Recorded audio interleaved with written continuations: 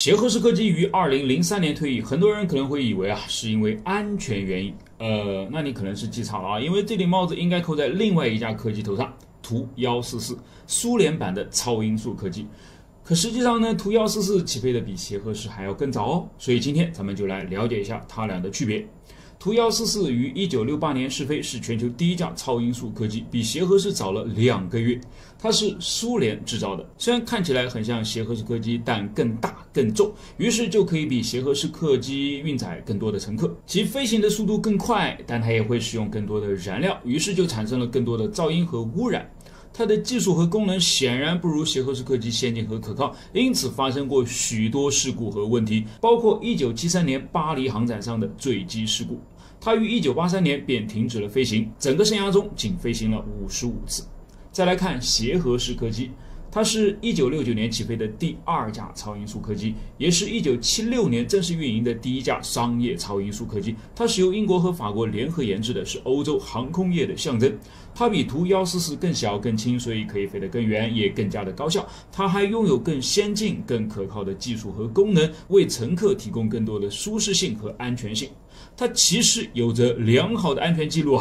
在其服役的27年当中只发生过1次致命事故，而且这根本就不是他的过错。但尽管如此，在经过了14000余次的飞行之后，他还是在2003年退出了历史的舞台。可以说图144和协和式客机都是超音速时代的惊人成就，但他们的成果和遗产却截然不同。图144是一次失败和灾难，而协和式则是一次成功和传奇。那既然这样，为什么协和式最后还是惨遭淘汰了呢？如果不是安全原因，那真正的原因是什么？评论区里面留下你的答案。这是一张相当珍贵的协和式客机的照片。照片当中呢，它在4架法国战斗机的护航下，在吉布提上空进行编队飞行。那么问题就来了，为什么它能够在跨洋飞行期间长时间的保持超音速，而大多数的战斗机却只能在短时间维持超音速呢？大概有以下这5方面的原因了。第一，发动机效率。协和式客机配备了专门为持续超音速飞行设计的强大发动机，它采用的罗罗奥林匹斯发动机呢，专门就针对高速性能进行了优化，拥有高效的燃油消耗率，使飞机能够在不过度消耗燃料的情况下，长时间的保持超音速速度第二，结构设计。协和式客机的机身结构设计呢，能够承受高速飞行所带来的应力，其流线型外形、加强结构以及采用钛等先进材料的选择呢，都是为了减小阻力，承受超音速飞行所产生的高温，并在长时间的任务期间保持结构完整性。虽然也会受到热胀冷缩的影响啦，比如在飞行期间呢，其飞行控制台的后面就会跟隔板之间凭空生出一个能够将帽子塞进去的缝隙啦。第三，燃料容量。相对于大多数战斗机而言协和式客机具有相对较大的燃料容量了。这张纽约无畏号博物馆的谷歌地图截图呢，就足以说明问题了。鉴于机翼容纳了大部分的燃料，而协和式客机的那堆巨大的机翼呢，与旁边的战斗机比起来，可以说已经能够当人家的油库了。这就使其能够携带足够的燃料，持续的挥霍在超音速的长途飞行上嘛。第四，热管理。由于空气的压缩和摩擦，超音速飞行会产生大量的热量，所以协和式客机呢，采用了先进的热管理系统来散热和管理机身在持续超音速飞行期间所产生的热量了。这包括将燃料当作散热剂来用并结合冷却系统，以防止过度的温度升高。第五，结构热处理。协和式客机的机身设计呢，考虑了在超音速飞行中所发生的膨胀和加热。它采用了独特的下垂式机头的设计，使飞机能够调整其形状，在超音速飞行时呢，减少空气动力的加热效果。相比之下，战斗机则主要设计用于获得战斗效果，而不是长时间的超音速飞行嘛。他们通常将敏捷性、武器系统和雷达能力放在首位，长时间超音速的耐力呢，倒是其次了。并且战斗机的燃料容量较小而超音速飞行时燃料消耗更大，当然也就限制了其持续超音速的飞行能力了。最后，战斗机的结构设计也没有对长时间承受持续超音速飞行所带来的高温和应力做过优化，所以拼高速自然就是拼不过协和啦。实际上，为了完成这张协和式唯一的超音速飞行的照片呢，他还深深的把自己的速度给降了下来，将就旁边飞得较慢的狂风战斗机虽然后者已经使出了自己吃奶的劲儿了。这张呢，大概是协和式客机最有代表性的一张照片了。当时它正在以超音速的巡航速度飞翔在大西洋的上空。我们从已经弯曲了的天际线呢，可以看得出来啊，它此时的飞行高度也是相当可观的。这就是为什么大家都喜欢协和式的原因了。它不仅长得漂亮，工作起来更是凶如猛兽啊！可以以超过2马赫的速度连续巡航数小时，3个半小时内呢就能跨越大西洋，从伦敦抵达纽约，甚至如果他想或者是碰上了的话，还可以追上太阳，超越核爆炸。在它运行的那个年代以及之后直到现在，除非把战斗机逼到极限，否则都是别想要拦截它的。于是这就带来了一个问题，他的这张工作照是怎么拍下来的呢？实际上它是由一架当时最先进的喷气式战斗机，在去掉了一切多余的载荷，在被推到最极限的速度，在迅速的耗尽燃料高度和续航作为代价的前提下拍出来的。这张唯一已知的协和式超音速照片来自狂风战斗机的座舱，跟所有想要留下亮照的模特一样，你得要将就一下摄影师才行啊。所以照片中的协和呢，不得不为此将速度减到大约 1.5马赫，才能够让摄影师勉强摁下快门啊。于是一幅充满对比的画面就浮现在了我的脑海当中啊。一边是大汗淋漓，把自己逼到了极限的狂风，而另外一边呢，则是享受着香槟，舒舒服服的爬升，淡定的将2倍音速甩在身后的协和。可见这架客机是多么的不一般啊！咱们先来看一段视频。这架土耳其航空的波音737-800呢正在降落，可能是受到了什么影响，它的头翘得稍微高了一点，于是机尾差一点就触地了。要是没有这个东西的话，所以这个东西究竟是什么呢？我是百科全书火箭叔，今天我们就继续来了解几个你可能不知道的隐藏在飞机上面的小秘密。这个东西叫做尾橇，它就是为了防止客机插尾的。现代客机有多容易插尾呢？你看，这是一架波音747的模型，它的起落架设计呢是这样的3点式的，前起落架位于机头部分，后起落架位于机翼下方的机腹部分，机尾的地方呢则是空空如也的。其实这样的布局不光只出现在波音747上面，其他现代客机上呢也基本上都是这样的，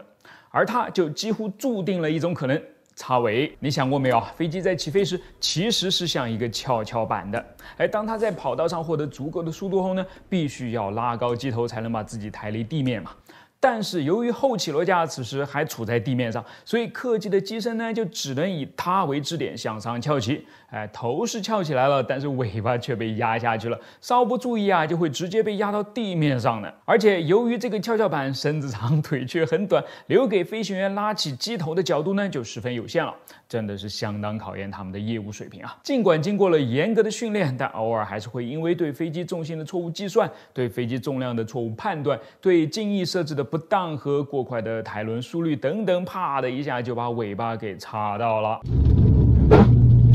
另一种情况呢，就是发生在降落阶段了。要是着陆时空速过大、高度过高，或者突然就受到了一阵侧风的影响呢，就比较容易插尾了。还有的就是突然要做出复飞的决定，而导致推力和仰角不当的话，也会是这个结果。我们在一开头看到的那段画面呢，就是这种情况。你看它明明在已经触地后呢，又复飞了。好吧，既然插尾很难避免，那它带来的后果严重吗？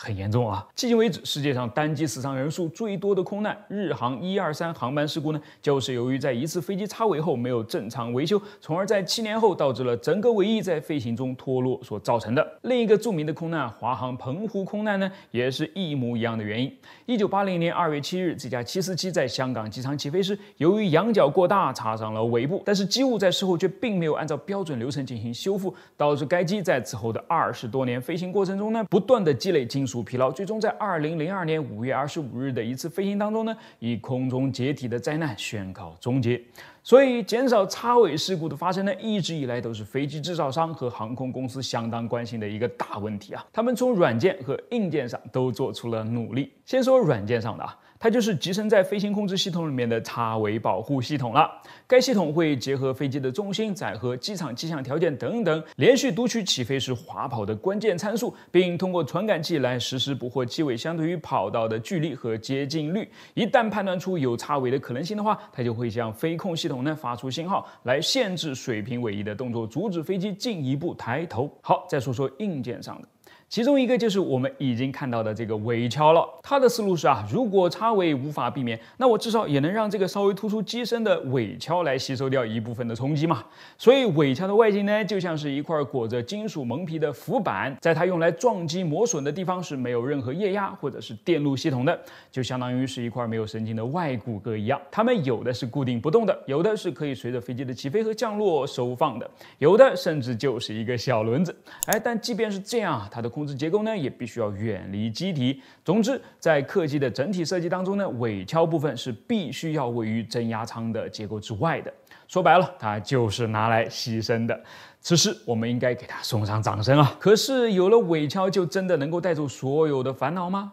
并不会啊。一是飞机在起飞和降落时呢，可能发生插尾的位置是不同的。能够防止起飞插尾的尾橇呢，也许根本防不了降落时的插尾；而能够防止降落时插尾的尾橇呢，有可能对起飞时一无是处。难道非要装2个吗？尽管有的机型上呢，的确是双尾橇，但这样做显然比较笨嘛。第二个原因是现在很流行加长版嘛，很多机型都有其加长的型号，比如空客320呢就有从 A319 到 A321的版本，波音777就有212和312的版本。它们最明显的区别就是后者被拉长了。你想在其他参数不变的情况下，更长的机身是不是意味着更容易插尾呢？如果短机身都已经要用尾橇来防止插尾了，那么长机身该拿什么防呢？它就可以拿我们要说到的第2个硬件来防了它跟前面一个尾橇采用的被动防护是不一样的，它是个主动防护。来，我们来看一个例子这架波音747受到腿短的影响，在起飞时呢，只能把头抬这么高。那么，要是把它的腿加长，问题不就迎刃而解了吗？但是腿太长，根本就收不回机舱嘛。而且就算是现在这样，飞机制造商还恨不得要把起落架做得更小、更短呢，因为那样就可以省出更多的机翼空间来装燃料嘛，把飞机的航程变长，卖的自然也就更好了。所以该怎么解决这个矛盾呢？半摇臂式起落架就应运而生了，这就是我们要说的第2个硬件了。它的原理是这样的，在这个多轮小车式的起落架上呢，水平的轮子是可以在液压杆的作用下左右晃动的，它可以起到一个收缩减震的作用。但是呢，同样这个小车架的位置是可以被液压杆锁死的，所以我们在起飞滑跑时配合抬头动作，将起落架后面的轮子往下顶，等于就是变相增加了起落架的长度嘛，从而可以让飞机在不插尾的情况下呢，抬到更大的迎角，缩短了起飞距离，类似于一个蹬腿的动作。同样，在降落过程中呢，也可以将后轮放到下面，让它先触地，为机身争取更多的离地间隙，从而避免插尾。好啦，在这样的软硬结合之后呢，疗效自然就更好啦。飞机出现插尾事故的可能性呢，也是越降越低了。如今我们能够安全出行，它们功不可没。我是火箭叔，关注我，把不一样的科学知识讲给你听。